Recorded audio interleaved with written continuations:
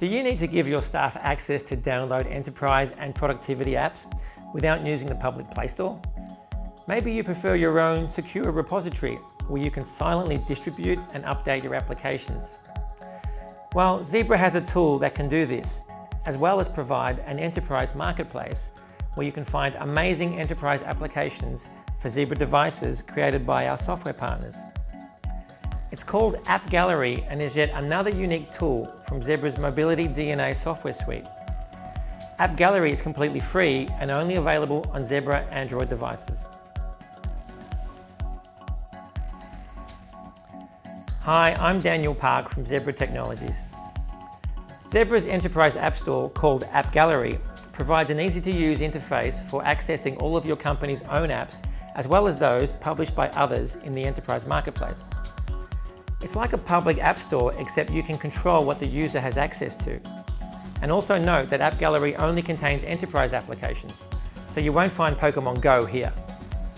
The AppGallery system consists of three essential components: apps to be deployed, users to which to deploy them, and collections into which apps can be grouped for easier deployment.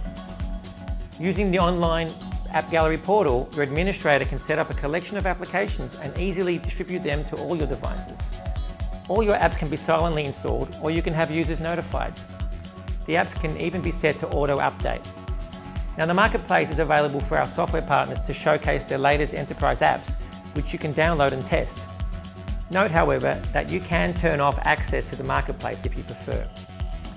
AppGallery is supported by Stage Now, where you can set credentials, enable or disable notifications, and even disable the AppGallery client altogether. Okay, let's have a look at the AppGallery client and the online portal. Here is the online portal, and we have all the marketplace applications available on the main screen. Now, if I go to collections, you can see collections that were created by me. I have created two at the moment. One's called Printer Apps and one's called Test Gallery. And down there is another collection that was shared with me. Okay, if I open up one of the collections, we'll see that there's 4 applications inside. Now, let's look at the user tab. I've invited one user to this collection at the moment.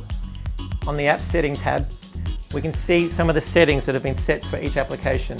You can force install an application, set it to automatically update, and we can set whether we notify the user when the application is installed or not. The next tab shows the applications that I've imported into the App Store. And of course, we have a list of users that we can invite or import into the AppGallery storeroom. Okay, now let's look at the application on the device. There's the actual application, we'll open that. And here we have the marketplace, which is accessible from the bottom left tab. Now this marketplace, as I said, can be turned off so the users can't access it. You can see there's lots of applications to choose from. The middle tab in the bottom shows my collections that I have access to at the moment. So currently I have access to 2 collections, as you can see, with 4 applications in both collections. Now if I tap the install button, you can see the applications that have been installed and are up to date. And on the far right, we have a tab which shows all the applications that we've got in the device. So as you can see, you don't need to stick to your old way of doing things. Zebra's Android products are modern devices, so take advantage of Zebra's modern solutions. I encourage you to take a look at all our Mobility DNA software tools, because if you don't know what they do, then you don't know how beneficial they can be to you, your team, or your company.